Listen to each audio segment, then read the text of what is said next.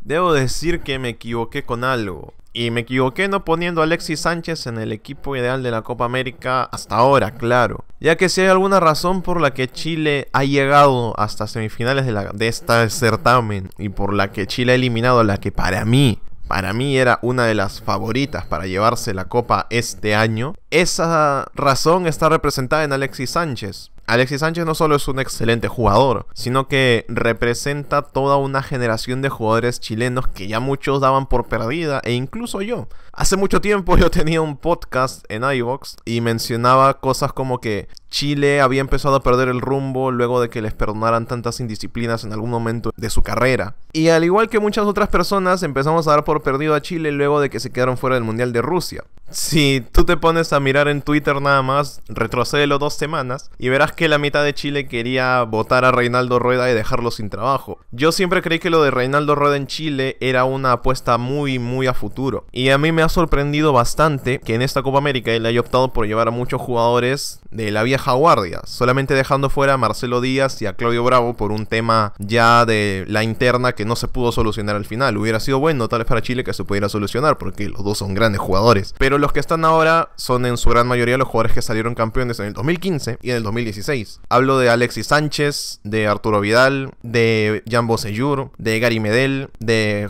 Fuenzalida, de Eduardo Vargas, de Charles Aranguis, todos ellos jugadores de aquella gran Chile que uno recuerda. Y la verdad es que en este partido de Chile contra Colombia, yo vi a esa Chile que le ganó la final a Argentina 2 años seguidos. Vi a Gary Medel siendo ese jugador de enorme nivel que tuvo hace 3 años, al menos por 90 minutos lo volví a ver ahí. Del mismo modo que Arturo Vidal que ya tiene una edad, Gary Medel que ahora juega en Turquía, ya no juega en el Inter de Milán como en ese tiempo. Eduardo Vargas que había estado marginado de la selección chilena por Reinaldo Rueda y lo trae de vuelta para la Copa América y le ha respondido bastante bien. Y Alexis Sánchez, que en aquellos años era la figura del Arsenal y ahora le está pasando mal en el Manchester United. Pero me parece muy bonito, en realidad, muy bonito, como por un torneo al menos parece que los que están se han puesto de acuerdo para volver a ser esa gran Chile. Porque hace 2 semanas nadie, ni los chilenos, se imaginaban que Chile llegaría a este nivel en este momento de la Copa. De hecho, todos lo veían, y yo me incluyo, a Chile en una cuesta totalmente descendente y camino a un nuevo proyecto con nuevos jugadores que no estaban saliendo, jóvenes promesas que no estaban funcionando. Y me parece algo bastante bonito de resaltar. Colombia, por su lado, me parece una selección que siempre le falta un poquito más para dar ese salto de gran calidad. Y yo realmente pensaba que esta vez lo iban a hacer, porque veía un gran Duván Zapata, un gran James que tomó las riendas del equipo cuando tenía que hacerlo. Una buena defensa con Davinson Sánchez y Jerry Mina. Davinson Sánchez para mí uno de los mejores defensores centrales de Sudamérica. Wilmar Barrios, también Cuellar, Mateus Uribe. Muchos jugadores grandes en Colombia, de muy buen nivel. Pero que siempre le faltó ese poquito más para convertirse en una selección que consiga logros importantes. Y es una gran generación la colombiana y tiene buenos jugadores para el futuro. Pero no sé qué sucede mentalmente con Colombia. Siempre pasa algo con Colombia. Siempre pasa algo, ya sea en el Mundial, ya sea en la Copa América, ya sea en las eliminatorias, siempre pasa algo con Colombia.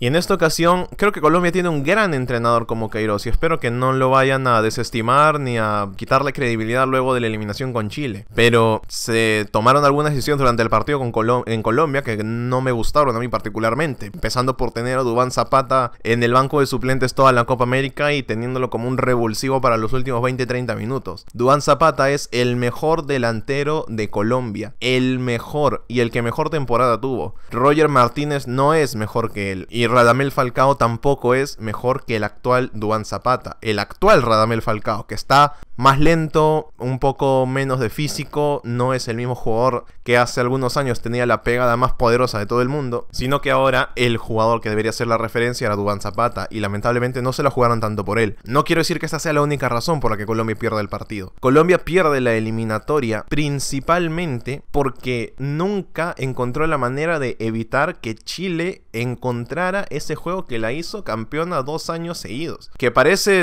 que se dice muy fácil, muy simple, que es muy sencillo decirlo cuando termina un partido, pero Colombia es un equipo que tiene toda la capacidad para llegar lejos en la Copa América y ganar la Copa, pero tienen un freno psicológico o simplemente será mala suerte, no lo sé. Que siempre hay algo que no va bien con Colombia en el momento definitivo para dar ese gran paso de grandeza que se le pide desde hace varios años a Colombia.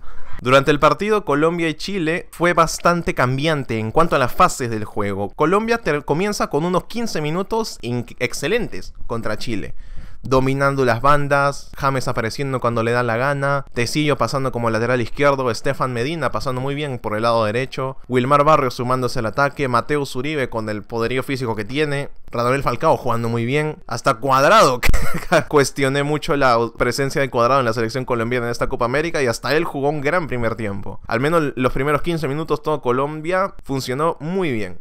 Pero ¿qué sucede? Chile empieza a asimilar el partido, qué era lo que tenían que hacer para poder darle la vuelta a la situación con Colombia, y fueron pasando los minutos, minuto 20, 25, 30, y llega un momento en el que Chile, sobre todo de la mano de Arturo Vidal, de Charles Aranguis, que es un excelentísimo jugador Charles Aranguis, le toman la manija del medio campo a Colombia. Una Colombia que yo estoy seguro que tenía un guión perfectamente preparado para Chile, que Queiroz maneja así sus partidos, pero que Chile, ya sea porque son jugadores para bien o para mal, que se conocen desde hace muchísimo tiempo, tienen mucha más automatismos, mucha más seguridad en que si Arturo Vidal le da el balón a Alexis Sánchez, sabe que Alexis Sánchez lo va a hacer bien, algo que tal vez no pasa todavía en Colombia porque varios de los jugadores son nuevos, no es la Colombia del 2014, varios son nuevos como Tecillo, Estefan Medina, el propio Yerry Mina, Davinson Sánchez, son jugadores que no llevan ni 5, 4, 3 años siendo titulares indiscutibles en la selección colombiana. El propio Wilmar Barrios tampoco lo es, y si eso le sumas Roger Martínez y otros jugadores que son nuevos, tienes un sistema que tiene mucho potencial pero que aún no tiene esa misma jerarquía,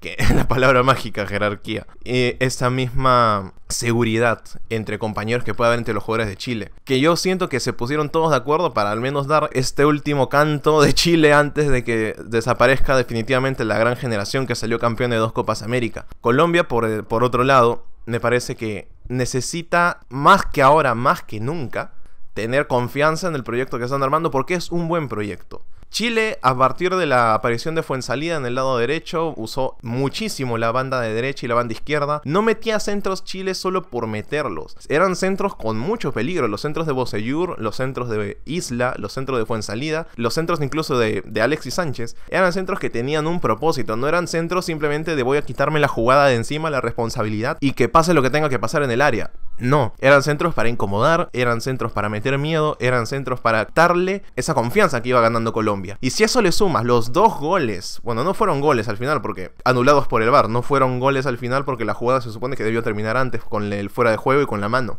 Pero si tomas en cuenta esas 2 situaciones específicas, te das cuenta de que Colombia poco a poco fue apagándose del partido y fue desapareciendo. Y cuando llega la tanda de penales, que fue la verdad bastante emocionante en realidad, por cómo ninguno estaba fallando penales hasta que Tecillo, precisamente uno de los jugadores nuevos de generación de la selección colombiana, que espero que esto no merme en su psiquis, haber fallado un penal tan importante con Colombia, Chile termina llegando como una selección mucho más segura de la tanda de penales, que yo ya me sabía, de hecho, casi el orden en el que Chile iba a patear los penales. Iba a empezar Arturo Vidal, luego iba a patear Eric Pulgar más adelante de él, iba a terminar pateando a Alexis Sánchez como lo hizo en la definición contra la Argentina, lo mismo.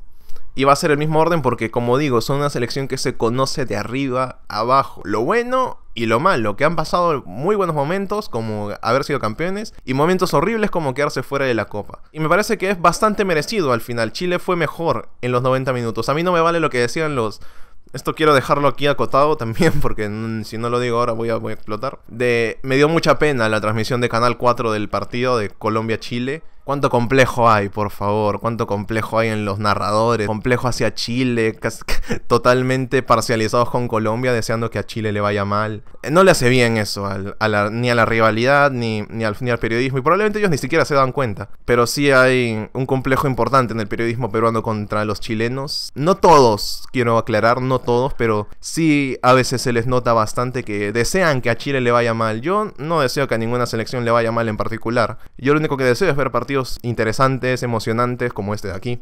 no deseo el mal para ninguna selección, porque ningún país me ha hecho nada a mí, ni me han tratado mal, ni ese tipo de cosas. Y me parece bastante triste que hayan ciertos periodistas que no les gusta ese tipo de cosas. Además, tomando en cuenta que todos los países están prácticamente hermanados, el entrenador de Chile es colombiano, Reinaldo Rueda es colombiano. Así como el entrenador de Colombia es portugués, el entrenador de Perú es argentino. Y seguir con este tipo de cosas, este tipo de complejos, creo que no le hace nada bien ni al deporte, ni a la sociedad en sí. Era algo que quería decir ahora para cerrar el tema. El partido fue muy bueno, fue muy bueno. Yo cuando veo un partido lo único que quiero es que sea interesante, que sea emocionante. Solamente quiero ver a dos equipos que están dándolo todo ese. Y a pesar de que fue un partido sin goles hasta el final, se me hizo más entretenido que el partido de Argentina contra Venezuela.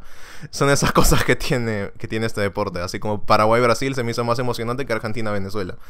Eso depende de la postura de cada entrenador y el planteo que haga cada equipo. Es totalmente respetable, pero eso ya se lo dejo a ellos y a ustedes también. Pero cuéntame tú, ¿qué es lo que opinas del partido Chile-Colombia? ¿Te gustó cómo reaccionó Colombia al crecimiento constante de Chile durante el partido? ¿Crees que pudieron hacer algo más? ¿No te gustó el planteamiento de Queiroz? ¿Le hubieras dado más minutos a Duván Zapata u otros jugadores? Y si eres chileno, ¿qué sensaciones tienes ahora sobre Reinaldo Rueda y para el futuro de Chile también? Yo estaré muy feliz de leerte y sobre todo de responderte. Esto fue Más allá del gol, yo soy Alex y nos vemos.